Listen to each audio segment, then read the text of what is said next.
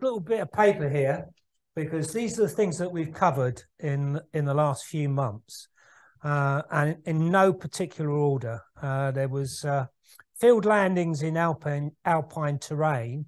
So, you know, we had a chat about field landings, and hopefully, you know, allayed some people's thoughts about it. We had competition and expedition preparation.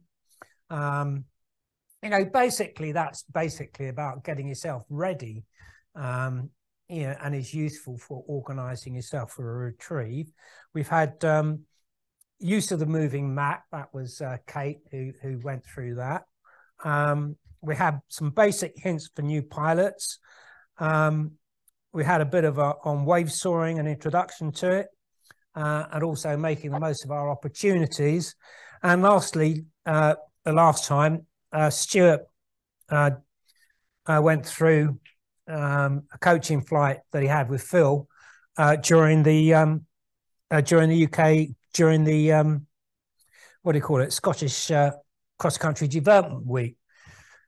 So, I mean, when we started this, so we're doing the review. When we started this, the first thing I said or intimated was that we only get about 4 to 6 weekends where we have a soaring opportunity where we can fly 200 kilometers or more. And that's not a lot. So, and we had basically one marginal day that really didn't turn out. So we got 4 to 6 weekends. So that is 8 to 12 days where we have the potential to soar. So it's not a lot. And the whole point of doing this series of talks was to get ourselves prepared or see the tools that are available to us. So, but before we start going into that, Stuart, this week we've been very fortunate, and to a certain degree, particularly at Port Moat, in that we've had this polar air mass, and it's been really quite nice. And particularly yesterday, I think a cloud base was 6,700, and also Wednesday was a good day. So, and a polar air mass is really great, and we've been quite fortunate. Unfortunately for weekend pilots, it's not been available. But I mean, I've just been looking on Glide and Seek, and there are a few gliders flying, and it does look soarable, but it's not as good as it has been the last couple of days. So while we're talking about that, have you got a hand mic there, Stuart? No. All right. Okay. So if it's okay, and this is a bit of last rush thing, Stuart did a flight of 167K. Stuart, have you actually got your silver yet? I hope I have it from yesterday, but that's it. So yesterday was your silver. Was your silver distance? Was it? Yeah. Okay, that's cool. That's well. Congratulations. Anyway, that's brilliant. So I'm just going to bring up. Let me just do this. There we are. And I'm just going to run it, and I'll do it at a speed of 20. If it gets boring, then I'll speed it up a bit. And you can basically talk your way through it, Stuart. Okay. So I'll just start it. Hang on a tick. There we go. Okay. Oops, where are we? In the field. Yeah, down at the bottom there. Oh, that's boring. I think I'll speed it up a bit. It was switched on for a bit. There we go. That's me off. Oh, okay. There we go. All right, I'll slow it down again. There we go. Right, off you go, mate. Right, so I decided to take an air tour up to Glenfarg because that's, I was going to start earlier there because of the hills and you could see the odd cumulus starting to form. Took a tour to 3,000. Just got myself settled in and established for the first wee bit, just getting back into the glide. It's the sort of second time I've flown it with its tips on, so I was just trying to get used to flying it there. So just danced from cloud to cloud for a wee bit. And then eventually got bored of that and decided I better go back and start the task, which so flew back to the loch, took a start time there, and I'm already ahead of the trace. Oh, well, I'll speed it up then. Yeah. Speed it up. Yeah. Okay, let me do that. I We'll can make fill it up with some 40. jokes if you want. Right. Yeah. You haven't started yet, have you? No, I haven't started yet. No, oh, just right. kind of That's getting, it, 40. getting established. Yeah. Yeah. Thing to look is cloud-based, right? There it is. Yeah. So we had about 3.7 there. What I'd done for the day, I'd set a task out to Aberfoyle, back to Cooper, and then back to Lake and Monteith, and then my finish point was back at Port Moat from memory. Yeah. I didn't actually do that task in the end. And the reason was, as the day progressed, there was a bit of a blue gap just beyond the Ochils. Okay. And I'm still traumatized by a couple of crossings of that area with Phil. Thought it was a bit of a blue hole. And it also shown on RAS was a bit of a blue hole in the forecast. So I decided to completely alter my my task and headed out towards Loch Earn, where you could see better clouds forming. And there's like a little odd sign of wave caps on top of some of the cumulus that were out that way. So that was a bit more fun than scrabbling around at Doon. So went over the back of the Ochils, got another couple of climbs there. Very quickly realised how annoying the airspace is there as I bashed up against the top of it. So I kind of went within 500 foot of it, and then basically, I was supposed to say bar to the knees, stick full forward, and yeah, can I make a point about that? Yeah. Because you see, we're looking at 4,700 feet. Yeah, that's your altitude. Yeah, and it's is it 5,500 feet? So that 5.5, yeah. Oh, that's the point I was going to make. So it's flight level 5.5. Yeah. But what we've got is that's based on 1013, whereas the pressure, whereas it's based on your altitude is based on the actual QNH, if you see my point. Yeah. So that actually can provide a restriction if you see where I'm coming from. And it was quite apparent as well. Yeah, it was good air all through that section as well, so it was quite hard work to stay the 500 foot clearance. So, and of course, once you got speed on, cracking the air brakes is a bit of a problem. So, that was a bit of a learning point there. I can crack the air brakes on mine, but it's not advisable. Anyway, I saw a good I saw this little wispies over the Comrie. So head towards to stop it there. I can stop it there if you want. Yeah. Head to other wispies, and again it was working quite well. Thermal, so climbed up to more or less base there again. And what was the base there? At that time, from memory, it was about so it was getting on towards 5.5, 6 at that time, I think. Yeah. Okay. Yeah. So I could see clouds sitting kind of lined up a bit wave-like at Loch Earn. Yeah. And you could also see these sort of wisps over the top. So I decided to head down there and see if I could get more height and get the St. Fillan's turn point. So I got the St. Fillan's turn point and then went beyond it and managed to get up to 9,000 foot in the wave there. So I spent a bit of time kind of just getting to know what clouds were working and what weren't. I was quite surprised. And ones I was expecting would be working weren't, and ones that I didn't expect were. So it was quite good just to spend a bit of time playing around in that, just a massive cumulus with caps on top of them that weren't going up in front, which I just couldn't understand why I wasn't getting any wave at these points, But anyway, I managed to maintain. I got to about 9,000 foot. Well, I'll just carry on there then. I'll just start it up, because at this height here, you're in the wave. Yeah, it was definitely wave. 6,800 feet. Yeah. Right. So we got a. It's really interesting, in my opinion, because you had a very cold polar air mass. Winds were very light. Yeah. And what wind were you getting there? It was showing about 20 knots. When See, I was up at full so height.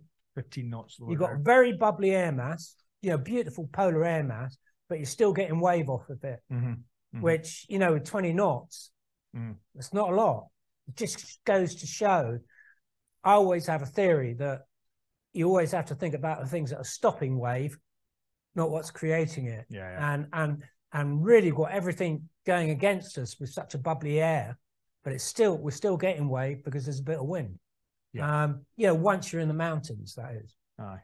So I'll just start the trace again. It felt to me very confused, because the wave was lining up north, east, west, which you'd expect, because that's the way the terrain's sitting. The wind was west, and so working out where the bar actually was when it wasn't well marked was quite interesting. So I dawdled around a long time there just trying to learn what was going on, you know. Can I interrupt there again, Stuart? I'll just pause it there. I mean, one of the things that I look at, see, we're at 8,500 feet there, which is getting up to your maximum altitude. On a Q day, because there are often days where it's thermic underneath. Like I was flying on Wednesday and I did the 100K triangle, and Alistair was at 9,000 feet and did a 300K quadrilateral. And the thing I always look for is that normally cloud streets on a thermic day go downwind. But what tends to happen is a thing to always watch when the day begins and there's a bit of wind. So the thing I always look for is I always look to see what's prevalent, because there are plenty of days where you see the thermals kicking off and they're actually a crosswind, and that's indicating wave influence. And on Wednesday, you could actually see that. Would you agree with that, Alistair? Yeah. You know, and you could see it in the sky. You could see it in the sky where you had cloud streets and then you see a bar going across. And it's always a good indication. And it's a thing, you know, to watch out. I mean, the thing that's really nice about your flight yesterday, to be quite honest, Stuart, and I'm not being funny about it, at your level of experience, I mean, I know the hang gliding aside, but at your level of experience to actually transition from thermal into wave, and it wasn't because I was watching from Dundee, and it's quite interesting because there was not much of an indication of wave yesterday, unlike Wednesday. Yeah, just a bit. Yeah. Okay, yeah. Okay, so we'll carry on then. Right, so go up to 9,000. Now, one of the things I didn't do, I maybe should have done actually, because I, by that time, decided I wasn't doing the declared task. I didn't actually at that point declare a new task in my head. And I think if I spent a lot of time just wandering around looking at the view, which is a lot of fun. I could have probably just been more conscious and said, right, this is what I'm going to do. And I didn't, you know, but I decided I was going to go to the Almarie turn point. And that wee kink there was me getting around the back of it. Yeah. There we go. So you kink. So that was still high at that point. So still above cloud base. As I came out into this area, I started to drop below cloud base and get into the thermals again. Yeah. So at some point in this process of meandering around, I decided to head towards the Perth turn point, only because it'd been mentioned earlier on the day, as working well up there when Ron was doing his briefing. So I had got the bridge at Perth, and at that point I was taking lots of photos, looking down at the office, because usually I'm looking out the office window, looking up at people, and it's such a much nicer view from there, looking down on the office. Anyway, yeah. So I got the Perth turn point, and at that point I was looking at the watch because I was aware that there's a steep drop off at 3 o'clock, so I wasn't going to be too far away when it dropped off. So decided to head out towards Comrie and Crieff again, see how that went. So again, just taking thermal all the way. Just at this point I was getting alarms on my my XC soar about airspace, so I was just watching that edge, that little corner there, so I nicked around that. We're looking at a 6,000 foot cloud base. 6,000 foot, yeah. And in fact, I got up to base again here. So whatever height I'm getting to now was thermal base at that time. So was that 6,500. Nicked around the turn point at Crieff, and then started heading back. Now, there's two things I experimented this trip. The first thing, I put my oxygen on for the first time, even though it was only 9,000 feet. I thought it'd be good to practice getting the oxygen on. So I did that, and it's great stuff. High as a kite. Anyway, so I put the oxygen on. And you'll see in this flight, I'm meandering. That was me experiment with the P tube. so lots of firsts on that flight yesterday. So, but yeah, directional control was a bit of a challenge. Managed that. So,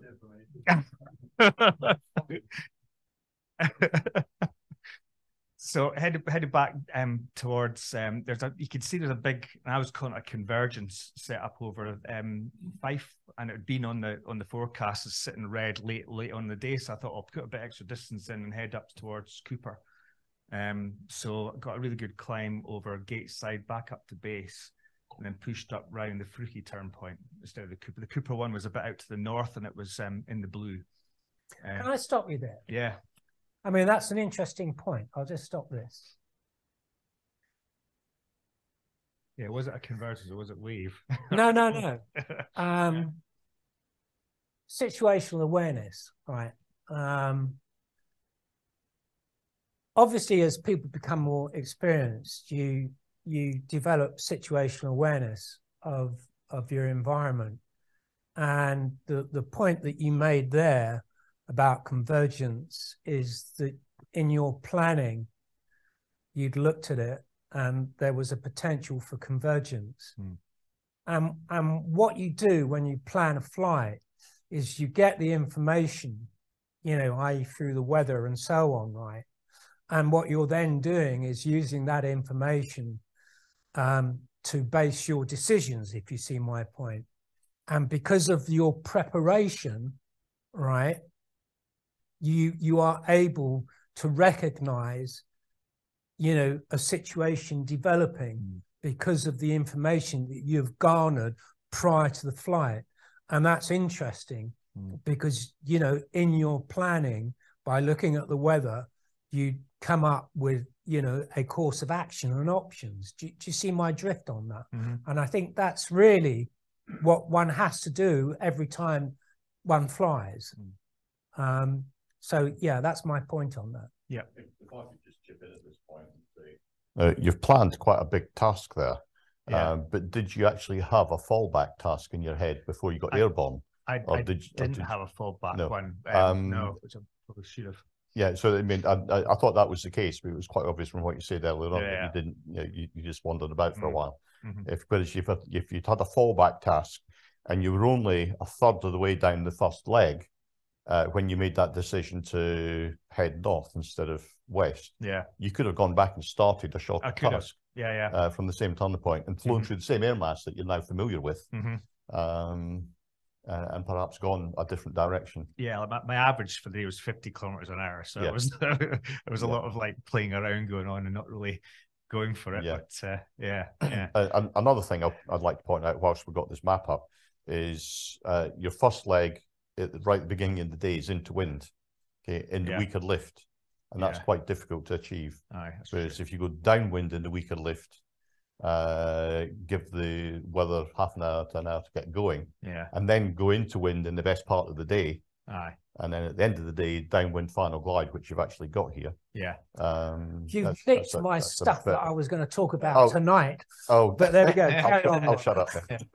No, you carry on. You carry on, Ron. Sorry, you've got any more points to make about that?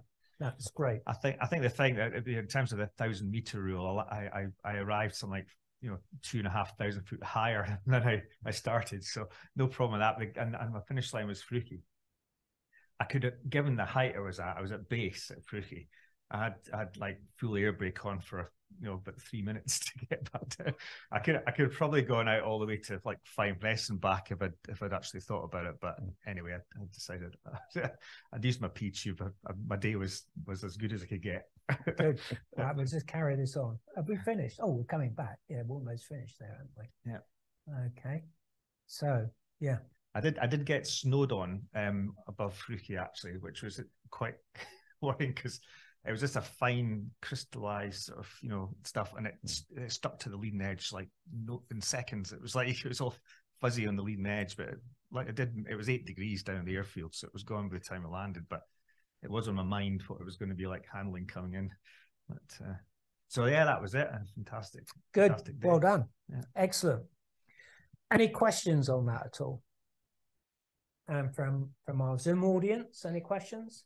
Nothing at the moment. Okay. Can I just say that it wasn't just the 50Ks for the longest part within the flight. It was also a silver height, wasn't it? Yeah, it was 6,000 height gain. Yeah. So there's two legs of the badge claim there. So I think congratulations and well done. Yeah, well done. Excellent. Well done, Stuart. Okay, so what we'll do now then is we'll get into what we were talking about, which was a review of what we've covered over the last few months. And to a certain degree, you know, Stuart has just demonstrated, you know, the use of that information and obviously his own ability as well. So if we just go through it, I mean, the way I'm going to sort of approach this is, as I say, we've only got 4 to 6 weekends in which to do it. And so one of the points I'm going to make tonight at tonight's talk is that gliding is not a hobby, in my opinion. It's not something that you can pick up and put down. It's quite technical. You can get yourself killed if you are complacent. It's a highly skilled vocation, in my opinion. And, you know, it's not something that can be picked up and put down. It requires a lot of commitment. And so I think hobby is an insult to gliding. It's not a bloody hobby. You know, it really isn't. And if you treat it as a hobby, you're not going to be any good at it. It's quite simple. And so it's a matter of adopting the right mindset, in my opinion. Yeah. Well, I quite agree, you know. Oh, going for a wander is perfectly acceptable. I really don't. Yeah, no, that's great. But it's not a bloody hobby. It isn't. It's like having a bloody, it's like hobby. It's like turning around and saying you've got a bloody train set. Jesus Christ. or reading a book or whatever. Anyway, coming back to it. Sorry, I've been angry enough today as it is. Yeah. So coming back to it, the way you look at it is, you know, you think about it and you just don't pick it up at the weekend, but you prepare for the weekend. And so that, to a certain degree, involves a bit of long-term planning. And so, you know, to me, the thing that you do is you look at the weather and you make sure for the weekend that your equipment's ready. You know, so you're going to be flying at the weekend, so you're planning before you get to the weekend. All right, that's if you're really interested in it. So, you know, so there's 3 components to it. We've got the weather, we've got the equipment, which we're looking at the glider, the trailer, and yourself. And we're going to be talking about ourselves later on today, or later on in the thing. And so what I always look at, when I look at the weather, I always consider the potential tasks that I'm going to have available. And I actually have a little library of tasks that I'll consider for a certain day. So really, before we come at the club at the weekend, you should having looked at the weather, have an idea of what tasks you want to do. And make sure your personal equipment's ready. What I do is, if I'm flying, if it's going to be a good day, I have all my equipment in the car, ready to go first thing in the morning. And I go through a checklist of everything that I need to have, right? So I'm all ready to go. And obviously, you want to be current. I mean, if you're not current at this time of the year, you know, again, you're messing about. As I said right at the beginning when we started this, there has to be a level of commitment if you want to actually be successful at it. So that's the long-term planning. When we come to the actual day, what you want to do is you want to remove all the distractions that are that can possibly affect your flight. And so what we've checked is obviously the weather, the NOTAMs, and the equipment. Got it all ready, glider at the launch point. I'm a great believer. I know that I will not perform well if I'm rushed. To give you an example, on Wednesday, I had to take my wife to get her feet sorted out in the morning. And so I was going to arrive at the club late. So I arrived at 10:30. And one of the things I always try to do is get to the front of the queue. I always want to be at the front of the queue. So I have the choice of when I launch. And I arrived here, I got my glider out, and at 11:30, I'm about, 6 or 8 on the queue. And I thought, shall I go winch or aero tow? And I could see the aero tow launch point, too many gliders. I thought I'll go to winch. Actually, if I'd have gone to the aero tow point, I would have launched exactly the same time as I winched. But because of the system that we have for launching gliders off winches, it involves putting the glider up, all the rest of it, getting into, and so you're being rushed all the time, pushing gliders about and getting to the front of the, to get to the launch point. I didn't even have time I knew I was going to fly the 100K triangle, right? That's what I set my task, but I didn't have time to put it into my computer. So I'm feeling stressed. I can feel my performance is not good, but I am a highly experienced glider pilot and I can cope with that. Now, if I'd have been a less experienced pilot, I think my performance would have been significantly deteriorated. But I could cope because of my experience level. And I did actually quite a decent flight for the conditions. And so it really comes, and we're going to be talking about it, reducing stress and all this sort of stuff later on. You really, when you get into a glider, you've really got to be focused, right? I mean, Ryanair has a thing about not having a mobile phone on the airfield. And I think that's actually quite good, because whilst I was talking on a mobile phone once, I reversed into my glider. So I think it's a good idea not to have a mobile phone. The point that I'm making is that you use all the facilities around you to work to your benefit, not to the detriment of it. Have you got any point on that, Ron? Anything you care to add on that? Yeah, I mean, it can be stressful, and it can be something as simple as not setting the volume on the vario properly. Yeah. And you get airborne and you get distracted, and by the time you've got it set up, you're falling out the thermal and you're back in the circuit. Yeah. It's preparation is everything. Absolutely, it really is. Okay, and we're going to cover that again. So, and then there's the flight itself.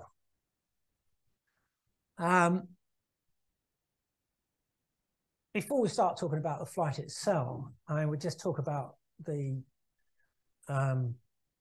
this particular picture. This is taken up at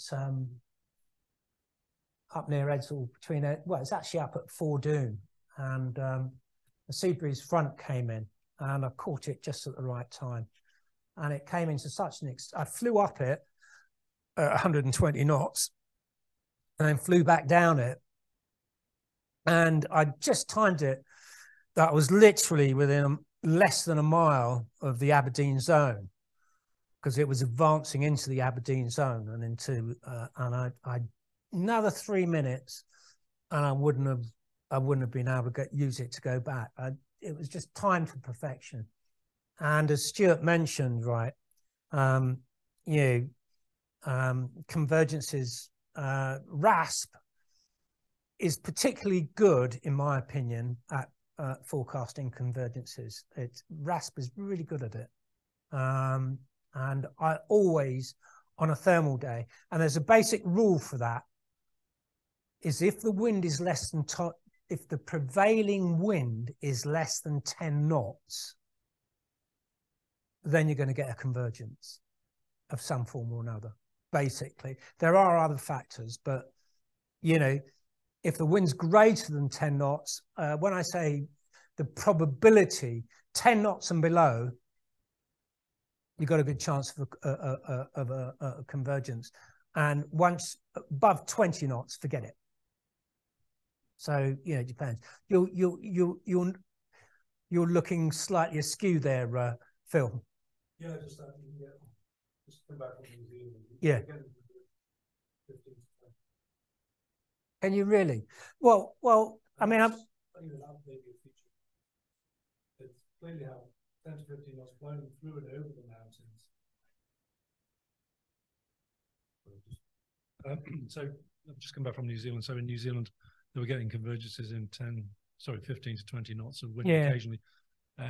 Typically coming over the mountains onto the coastal plain, you actually have quite a strong sea breeze making its way in against that unbelievably. Yeah. And you get a very strong convergence line running for many, many kilometers, you know, 100 kilometers in parts. Yeah. Anyway, just an oddity possibly of New Zealand. No, well, not necessarily, Phil, because, you know,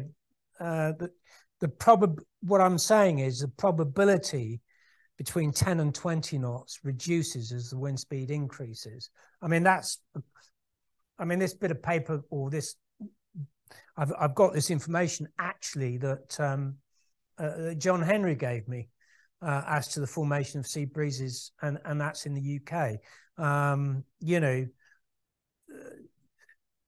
the point I'm making is, I would say more than 20 knots it's unlikely, and the probability increases as the wind speed reduces.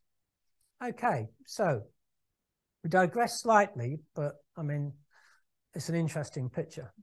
And from the point of view of the sea breeze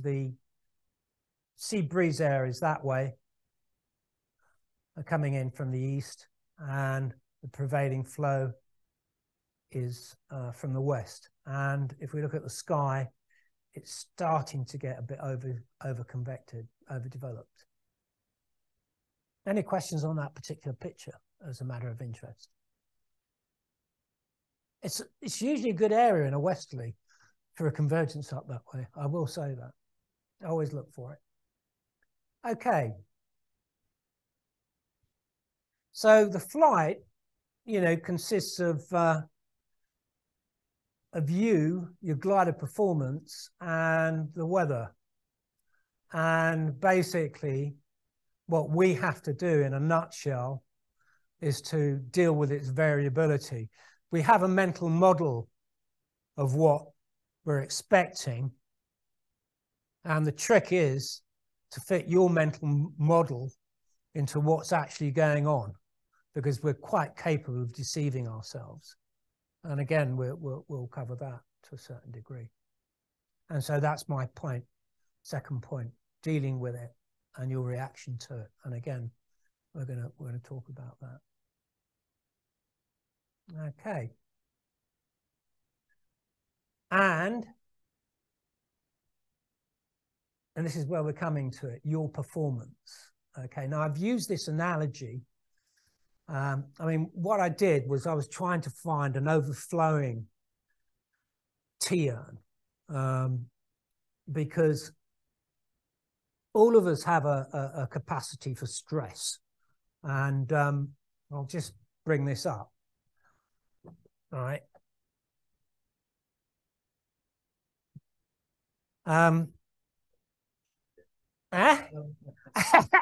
This was something I prepared earlier.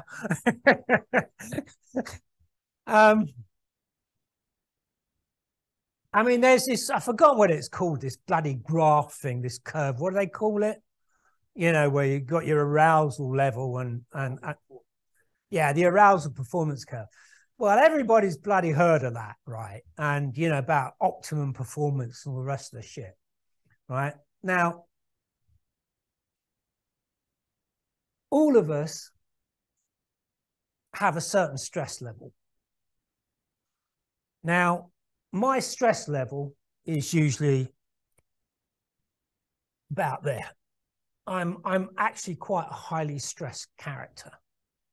I mean, a person's stress levels, you know, when you look at an individual, there's their natural, personality, which they're born with, and then there's the environment that they've grown up with, and the knowledge that they've acquired through it. And depending upon, I'm not being funny about it, I'm not being snobby about it or anything like that. But if you look at people that go to public school, for example, they have an attitude that the world is their oyster and so on. And so their conditioning while they're going through public school is that they are part of an elite. And so they have a natural self-confidence. The majority of them, there are some people, get bullied and all this sort of stuff at public school and so on. I mean, it's a sweeping generalization. This is where, but you see where I'm coming from on that. So we've all got a certain level of stress. Now, mine, as I say, is up here because just, it's me. John Williams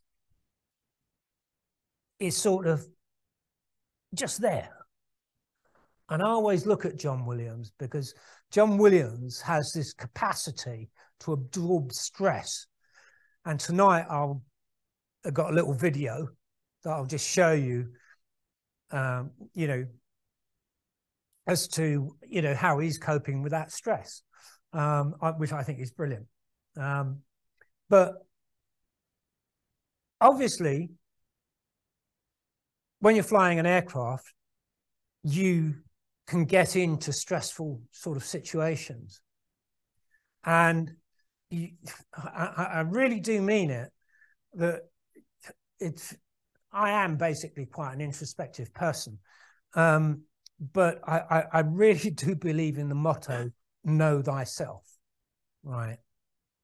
And know your failings and know your attributes. Now, I do know the things that I suffer from is projecting too much into the future, all right? Whereas what I'm good at is actually dealing with an immediate problem, because I haven't got time to overthink it. I'm very, do you see where I'm coming from? Where what I'm trying to explain is that there's different types of stress and there's different ways of handling it, and that depends upon your personality.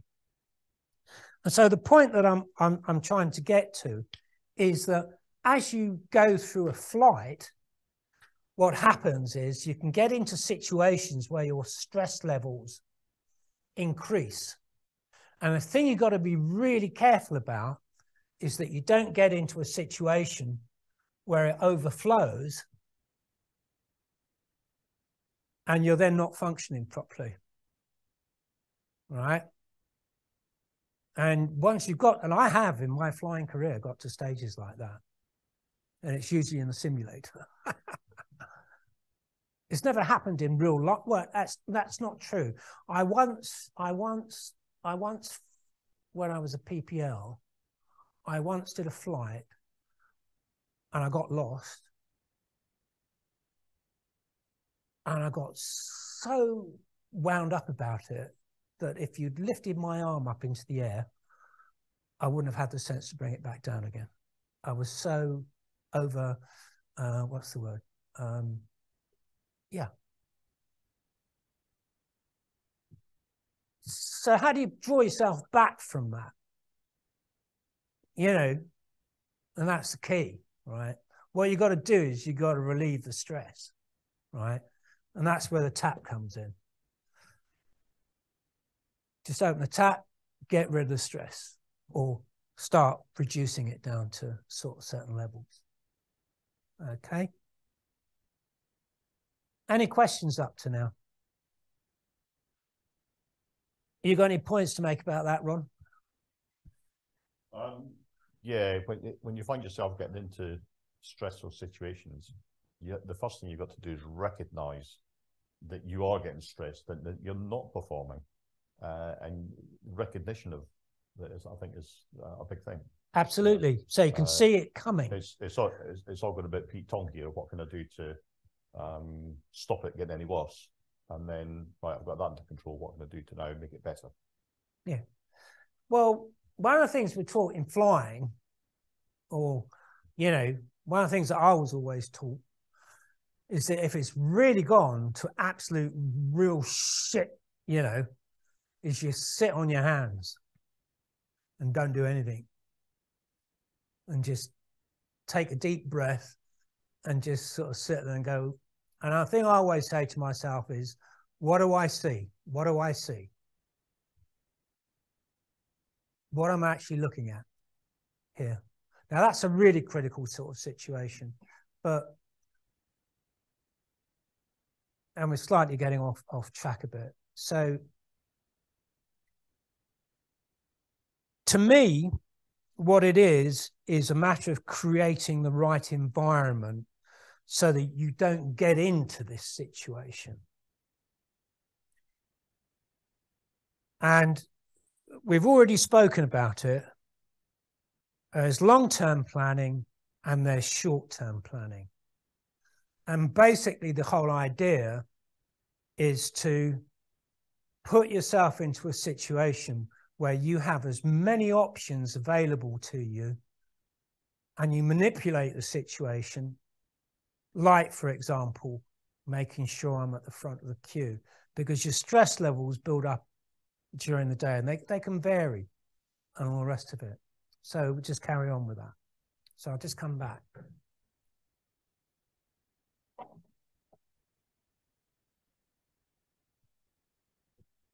We don't want to get into this state. Love it. Okay.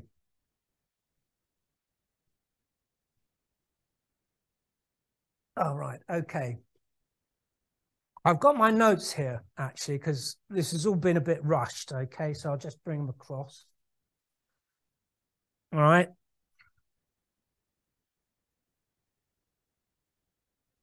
So I'll put here, removing as many as external and internal factors as possible. Right, so external factors, all right, as I said, it's all preparation so that you have less to worry about. You get into, you know, you've arrived early, you've got your glider ready, you're not rushed. If there's something needing done, get somebody else to do it. You know, I have a problem putting parachutes on. Why struggle? All right, I'll ask somebody to help me. I'll get into the aircraft nice and early and I'll set myself up. So the last thing you want to do is get into the air rushed, in my opinion. Okay.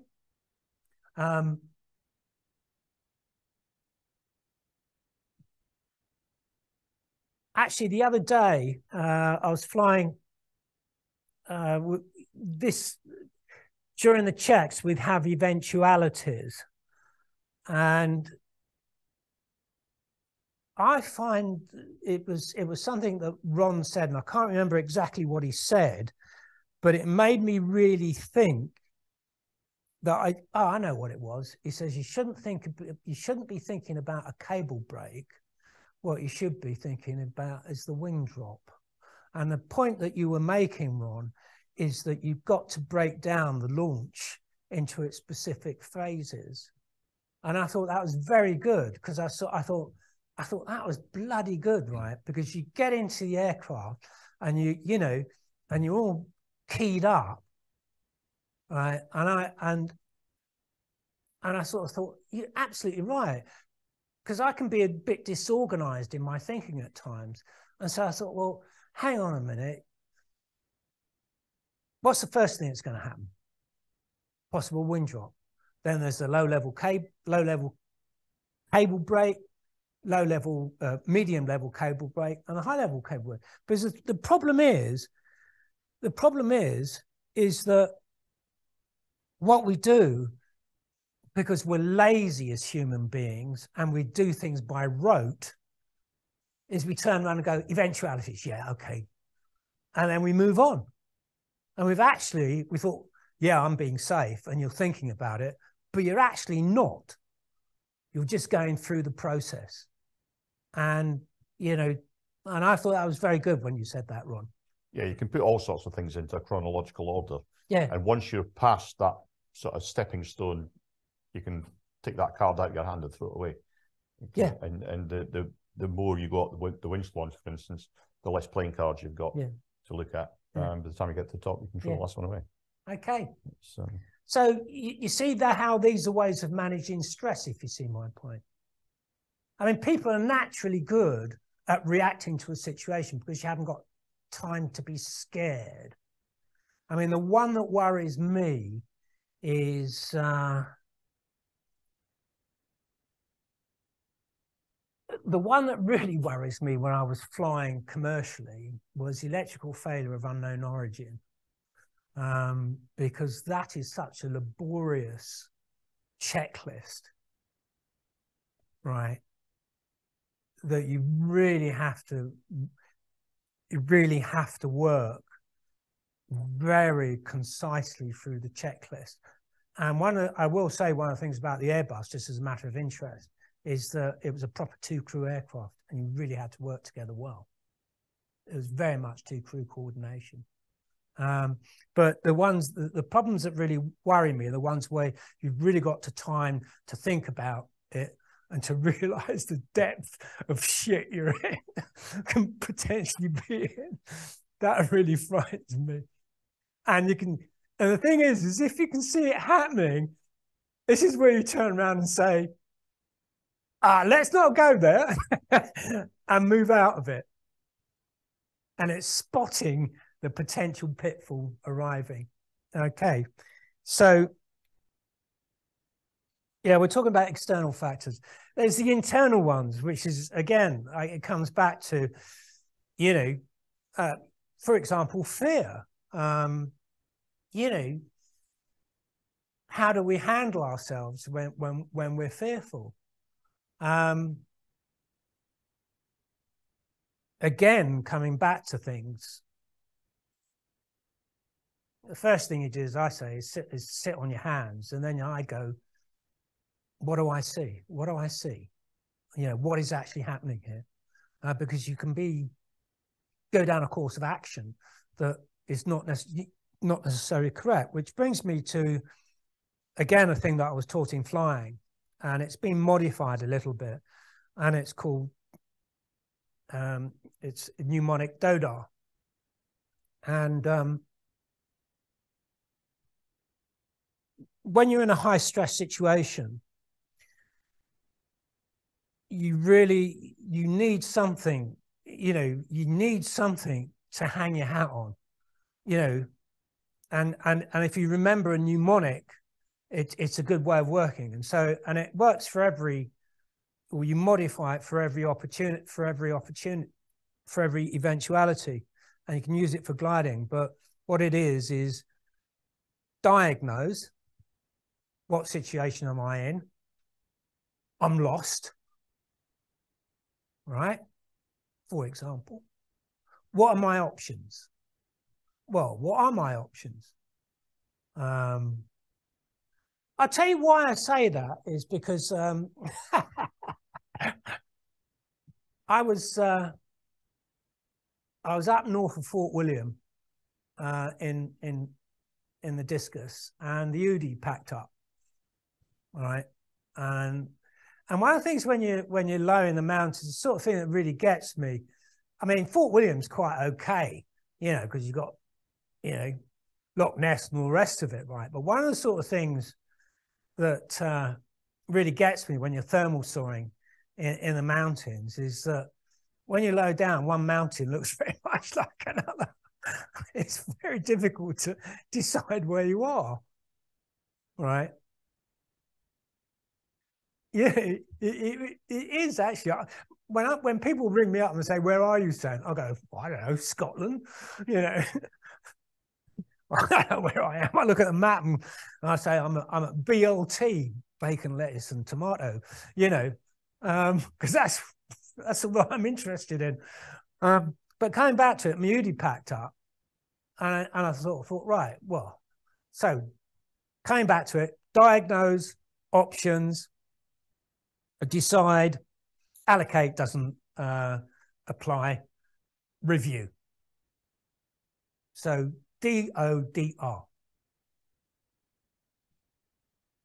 You know, so decide your options, diagnose your options, decide what you're going to do, and then review, is this the right decision? Okay. Now, my Udi packed up. So what did I say to myself? I thought, well, I can see for 50, 60 miles.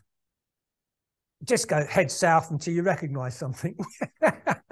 Because eventually, if I just head south, I mean, what am I going to come across? I mean, you know, I'm going to come across Edinburgh or Glasgow. If I head east, I'm going to get to bloody Aberdeen. And if I head west, I'm going to hit the west coast. And then you just go down it. You know. That's one of the things when I flew in the Antarctic, right? When I flew in the Antarctic, which is a big place, we didn't have GPS in those days. We used to have a thing called Doppler TANs, and you know, and it was as accurate as the information that you put in, right?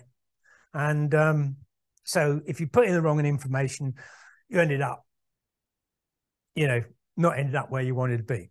But the thing is, it's got inbuilt errors, and they're gradually built up, right? And so you fly around various places. And at the last place, you see, you're never lost because you always knew where you took off from. So if you're flying 120 miles, you're 120 miles away from your takeoff point. But when you don't know where you took off from, then you're truly lost. So coming back to it, DODR, right? Diagnose, options, decide, review. Now, again, when I was taught to fly, is the thing that you always have is the get out of jail card, right? You always have options, right? You never want to be in a situation whereby you're down to one option, because if you lose that option, then you're buggered, basically. And so, again, coming back to being overstressed, where you start to get overstressed is where you end up with less and less options. And you get to feel, again, it's a Swiss cheese model and all the rest of the stuff, right? But basically, as one gains experience, you can see, you can feel the situation developing, and it is, as one's just said, a matter of recognizing it. Am I talking crap here? I mean, you know. So it's one of the things that we have about sorry, I've just lost my train of thought here. Let me just gather it again. Yeah, turbos. One of the things you really got to be careful in turbos is that if you constantly depend upon the engine, right, you can get yourself into, and as much as people say to themselves, I'll land in that field there, I always sit there when I'm flying and I go, are you really going to land in that field there? Is that field really going to be where you're going to go if the engine fails? I always take a step back and have a look at it. So it is a matter of having options, because this is where we're sort of finishing. And always having one, you'll get out of jail card. You know, unfortunately, we've all been in a situation, well, I know I have, where I've gone, this either has to work or I'm going to crash. And that's not a good option. And you should never get there. Now, some of us have been in that situation, and you really don't want to be there. I mean, I'm speaking truthfully. Any points on what I'm saying, Juan? No, that's absolutely right. You don't want to be there. You really don't. And when you do find yourself there, you'll realise why. Yeah. Phil, you're sitting there pensively. What have you got to say about this lot? Yeah, I mean, not much more than you've already said, Sant. I mean, just going back to your mnemonic or whatever acronym, the one I've used is SOAR, which is appropriate for gliding: situations, options, action, and review. Yeah, but that's kind of springs to mind. But I think the thing about sitting on your hands, which you can't really do in a glider, but I know what you mean. I mean, I was in a sticky situation a couple of weeks ago flying in New Zealand, low down on the ridges in a pretty blind valley, actually, with a huge lake at the bottom of it.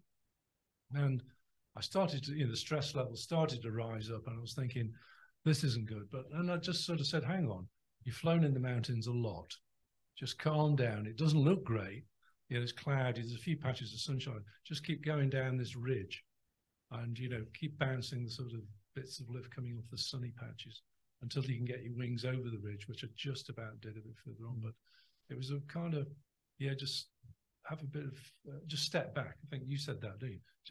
Just don't go into sort of panic mode. Just say, hang on. I know I've been in this situation before. I know I can deal with it. Just settle down. Yeah. Back yourself, and don't back yourself into a blind hole. I did look around and think, what would I do if this ridge doesn't work? And there was a field I could just about get to, and that sort of really took the stress out of the situation. And then you can concentrate on taking yourself on. Kind of a bit of a, I wouldn't say a wake-up call, but it was just, you can get caught out and just be prepared for it. I mean, it is a matter of giving yourself options. It always having options. Once you start running out of options, that's where it starts to get dangerous. And the other, I mean, effectively what we're talking about is don't worry about it. What we're talking about is giving yourself time to draw yourself back. I always sort of say to myself, fly to a safe place. I'm talking power here, but put yourself in a safe situation if you can, if you see my point. And if you're not in a safe situation, being blunt, is you turn around and say, how can I minimize the damage? Being honest about it. Because, gliding is a risk sport. It's why a lot of us enjoy it, because we are managing risk. And risk is, the probability of something not going, your actions resulting in some form of consequence that you don't wish. And so it really is a matter of managing risk. And that ultimately ultimately comes back to yourself and managing yourself, because that's the key to a successful pilot, ultimately. I think I've said enough on that. I mean, that's what I wanted to talk about today, to finish, because we've got the whole soaring season ahead and we want to bloody enjoy it. It's quite simple. And so, that's about it. Any questions before I go on to a little video? Any questions at all? You got any points to raise about that, like Alistair? No. Okay, right. We'll just come to this. Let's see. Oh, yeah. I didn't finish. Post-flight analysis, right? I always use post-flight analysis, right? Because what have I learned from that flight? And it depends upon your degree of level as to what you do. I always take recordings, tracings, all the rest of it and go through it and learn from that previous flight. I mean, you came away with lessons yesterday, no doubt, Stuart. Okay. Right. So this is what it's all about. All right. Now, this is John Williams. See, John has stress levels down here, in my opinion. He's got a mind like a steel vice. Now, where's the best lift? It's a wave bar, wind's from right to left. Where's the best lift? Where? What, there? Or there? That there. Okay, you're right. That's the best lift. Okay, so the thing to look at before we go into it is that's the netto. And for people who don't know what a netto is, it tells you what the actual air mass is doing. Okay, so as you can see, he's flying along the wave bar and he's in 4 knots. There's his Sage variometer, right? And there is his airspeed. And down here is his altimeter. And he's at about 4,500 feet. And this is on a flight to Mullintyre. And these videos are on the club computer. So we'll just put this up. Okay.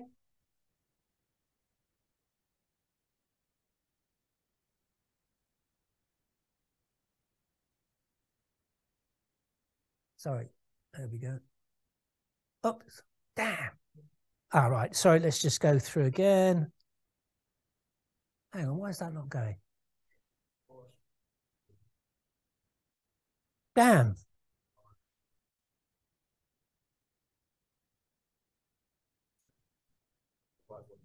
That's it.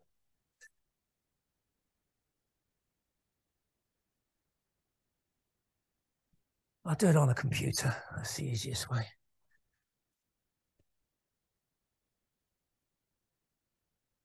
That's it running.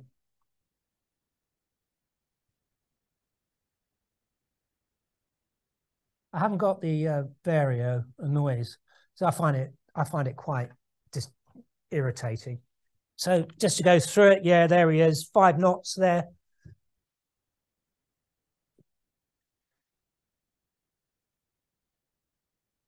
Speed about 110 knots. Oh, damn, have I stopped it? Oh,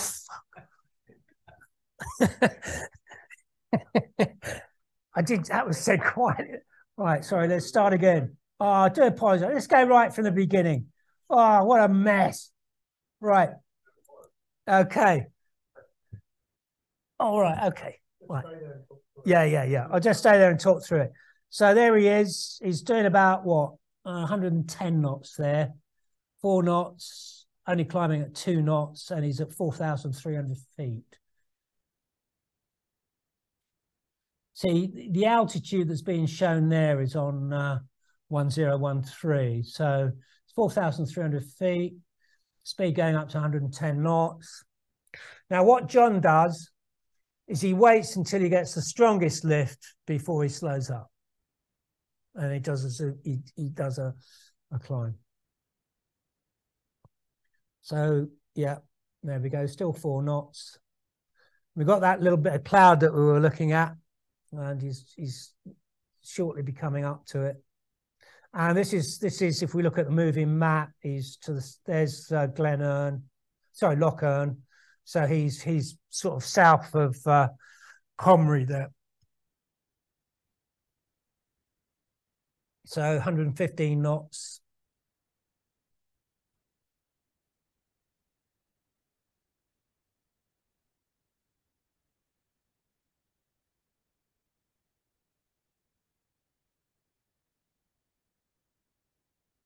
So here's the lift starting to go up now.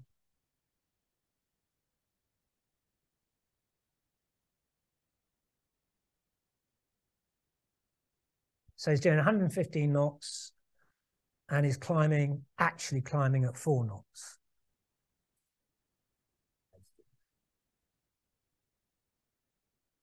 $10 knots.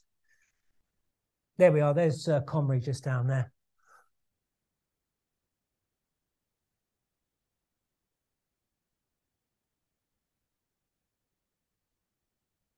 Look at that, 10 knots.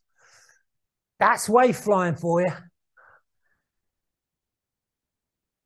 And John's starting to slow down a bit to 90 knots. Oops, no, he's coming back. Now he's using it to climb away. And this is what you call energy management.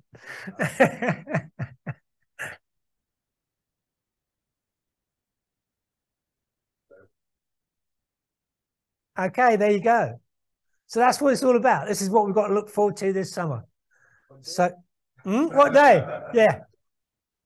Well, we got 4 to 6 days to work on. Okay. Right. So there we go. Enjoy 2023.